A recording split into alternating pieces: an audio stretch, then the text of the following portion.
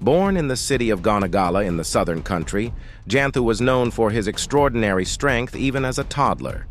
His strength was rumored to rival that of a great elephant, though many believed even Janthu himself was unaware of his full capabilities.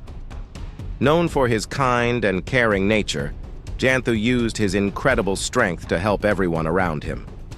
One day, a misfortune struck a wild elephant outside Gonagala. A massive rock had fallen on its leg, trapping it. Despite their efforts, the villagers could not move the rock. Little Janthu, playing nearby with his toy ball, saw the huge rock and thought it was just another toy. With astonishing ease, he lifted the rock from the elephant's leg and ran off, happily playing with his new giant toy. The entire city was astounded by Janthu's power. News of Janthu's strength quickly reached the king, who promptly included him in the Order of the Giants, cementing his legendary status in the realm.